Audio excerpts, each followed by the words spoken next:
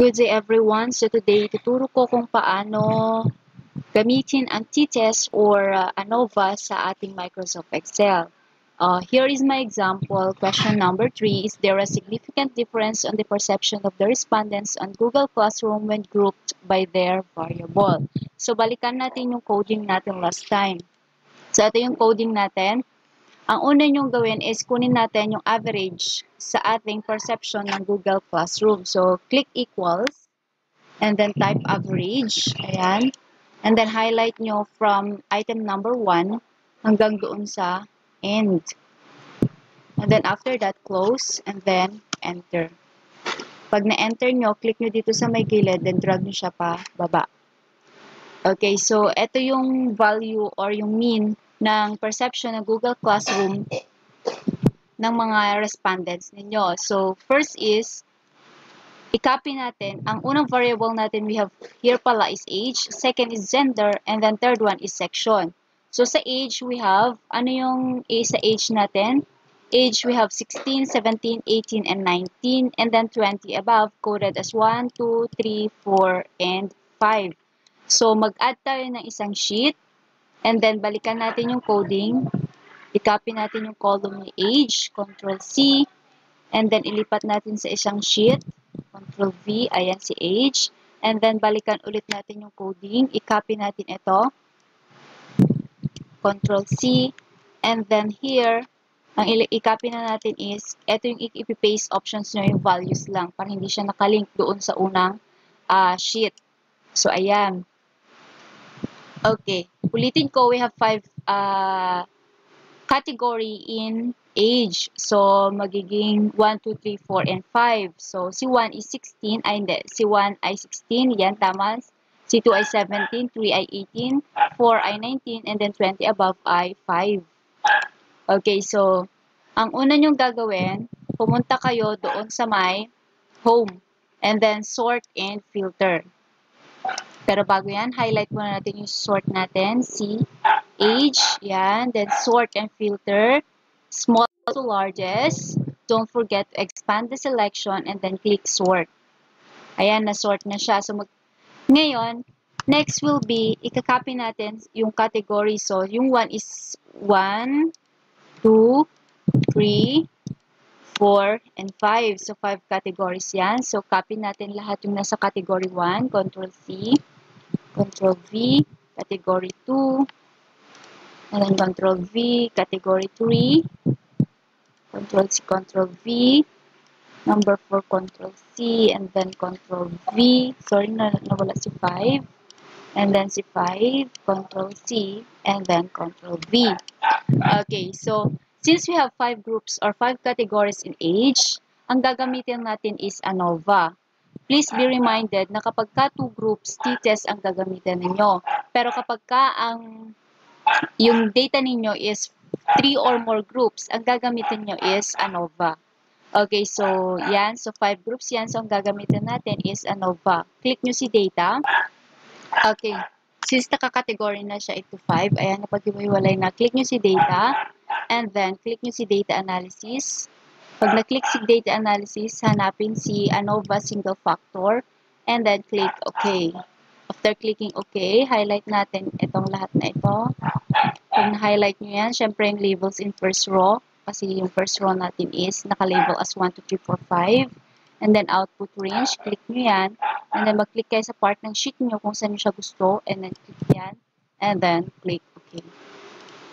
Okay, as you can see, napakadaming values or napakadaming laman ng table natin. Pero ang kailangan lang natin dito is etong table na ito.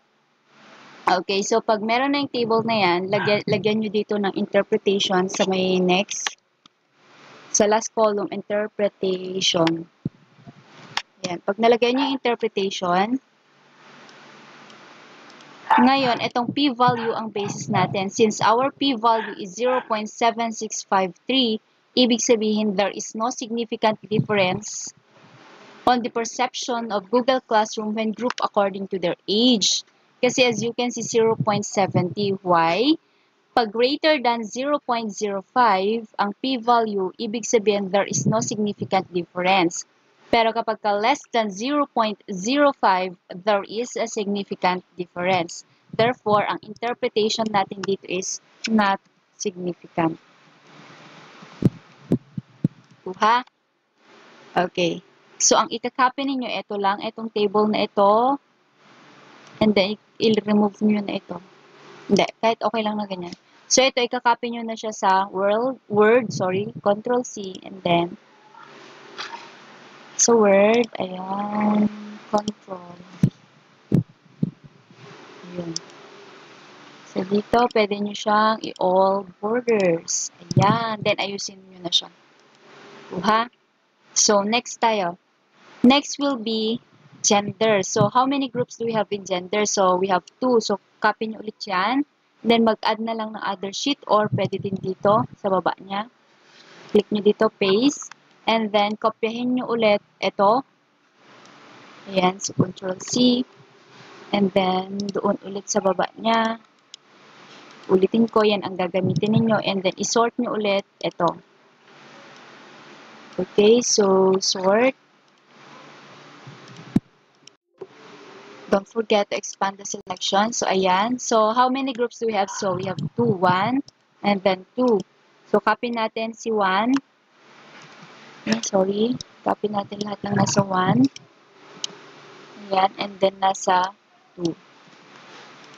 Okay, ano ulit ang gagamitin natin kapag ka 2 groups? So, we're going to use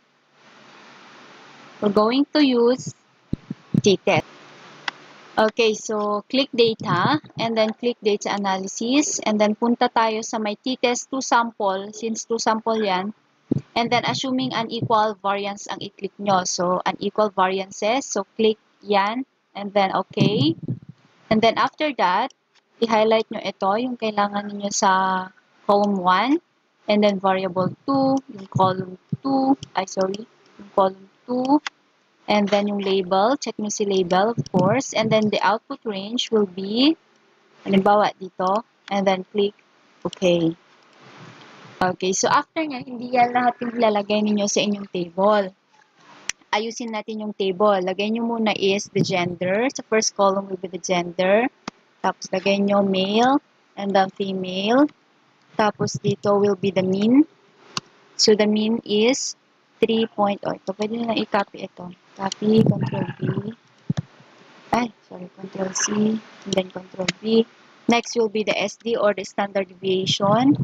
And then, since variance ang nandito, ang gawin nyo na is the square root. Square root of variance kasi is SD. So, yan, close. Then, enter. Then, highlight nyo yan. Then, drag nyo pa kaliwa. So, copy natin, Control C, and then paste. Control C, and then paste. Okay, so next will be the DF. Ilagay nyo si DF, small letters, dapat dyan. So, ito, merge na natin. Ang DF natin is 8. And then, after nyan is the T-stat. T-stat ang kailangan or the T-value. So, merge din natin ito. Ang T-stat natin is ito. Okay. Okay. Control C and then Control V. And then, after nyan is the p-value. Ang p-value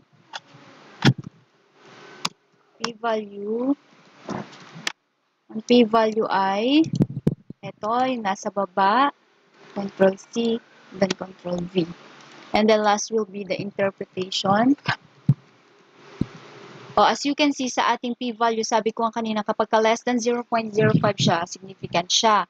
Etong p-value natin is greater than 0.05, therefore, still not significant.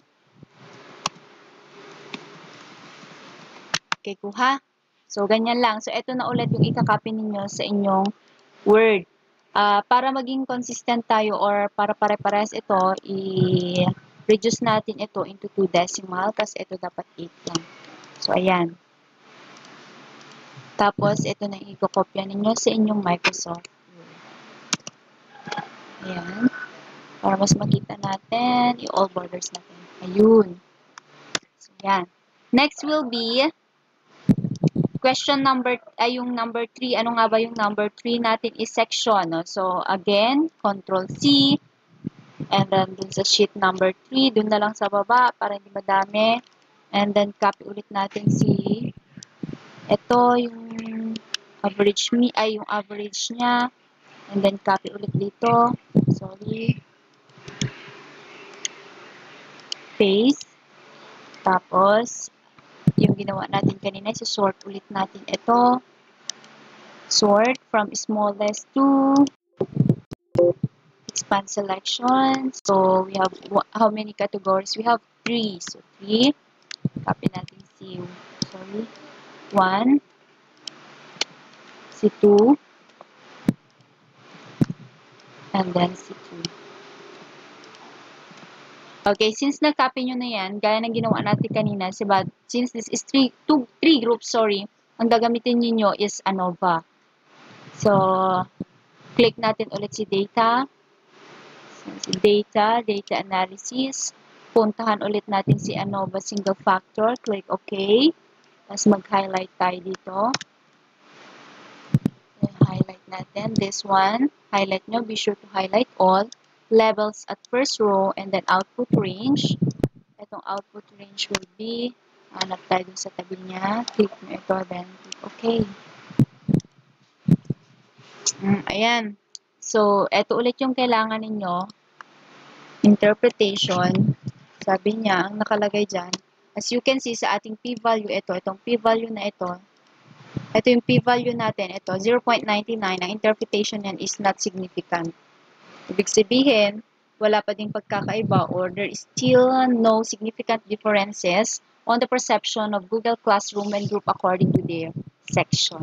So, again, i-copy nyo ulit yan, Ctrl-C, and then, Ctrl-V here, tapos i-all border nyo siya para mas makita nyo yung magkakasama.